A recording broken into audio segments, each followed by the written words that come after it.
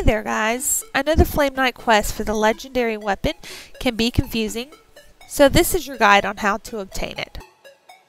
First, you will pick up your one-time quest here called History Revealed.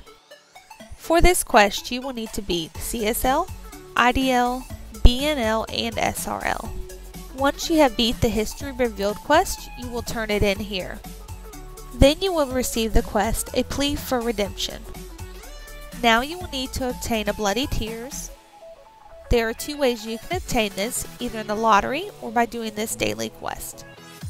Every 24 hours you will go to Flare Island in the PvP area and use your offering Grell.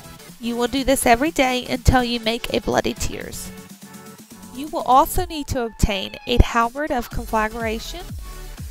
This can either be won in the lottery or looted from Nigel.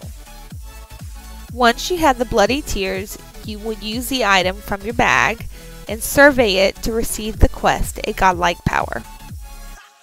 You will turn in that quest here. By turning in this quest, you will receive your legendary weapon, Lance of the Light. Now accept your winning weapon quest and defeat Lu Yunfei to obtain your legendary gem.